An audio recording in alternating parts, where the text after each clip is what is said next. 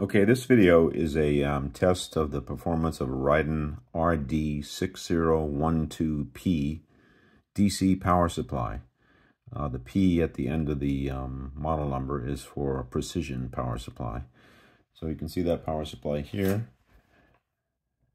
So it's currently set up, not outputting anything. I'm connecting the outputs through a shielded cable to a oscilloscope. The oscilloscope is displayed here on my computer screen, so we can see the background noise without anything running and no load on the power supply, no output from the power supply. I've got AC RMS of 1 millivolt and DC RMS of about 1.4. Peak to peak is 7 to 8 millivolts. What I can do here is turn this on. So we've got AC coupling, so it's going to come back down to the zero line. Here it comes. Okay. So now that's on and it's settling out in the AC coupled mode. There's currently no load on it, so you can see we're outputting 6.999, basically 7 volts, 0 amps. So we've got no power being delivered by the Riden power supply at the moment. This is our load. The load is currently off, so I'm going to turn that on in a second.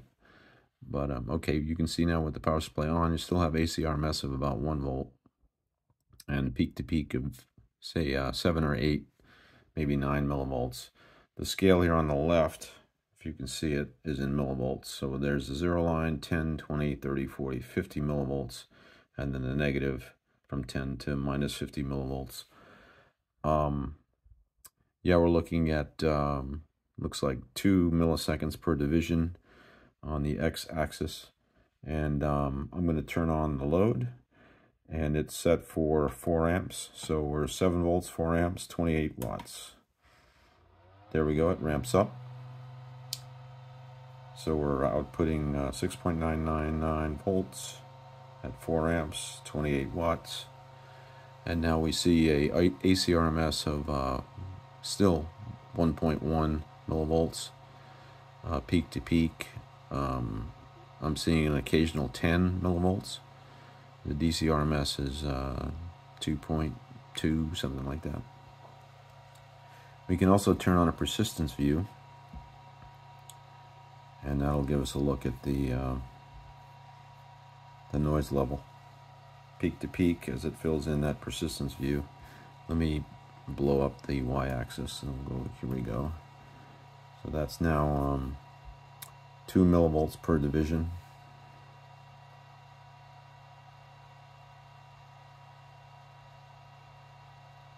There's a little bit of an offset.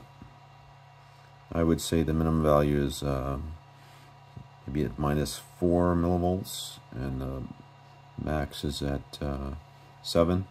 So 7 plus 4, 11 millivolts peak to peak. Yeah, I'm not even seeing that show up over here, but yeah, in the extreme, we probably have 11 millivolts peak to peak.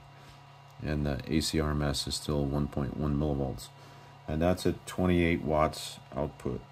So we've got a good solid load on the power supply.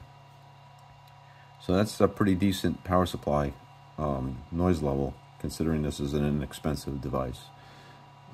This is about maybe $100 at the moment on, say, AliExpress for this Riden power supply. So I'm going to turn the load off, and the next thing we're going to look at will be, turn off the persistence view, and we're going to turn off the power supply. We're going to go to DC coupling.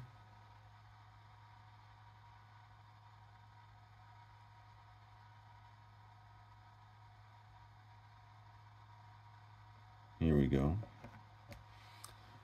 DC coupling, and we're going to look at the single shot rise time and fall time, and see whether we get any overshoot with a load on it. So let's see, we turn this on. I'm gonna change the scale of the vertical axis so that we get a look at the full range. We're gonna go up to 7 volts. There we go. So now we're going from 0 to 10 volts. And we can do a single shot, turn on the load,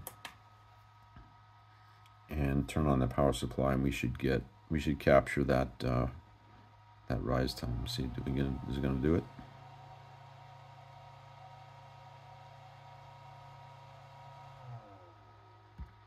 Single. Okay, try that again. Here we go.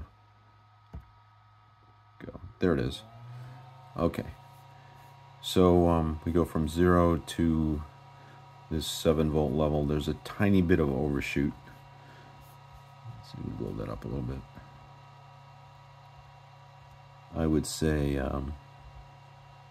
maybe 200 millivolts, something like that. Yeah, 0.2 volts, something like that of overshoot.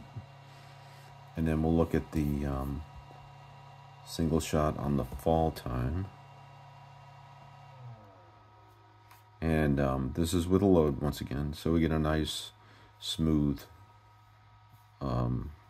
descent to 0 volts. So that's it. That's a quick look at this Riden power supply. Yeah, it's a closer look at the unit. And yeah, its performance is pretty good considering it's an inexpensive device. So I hope this helped to see this in action, and I thank you for watching.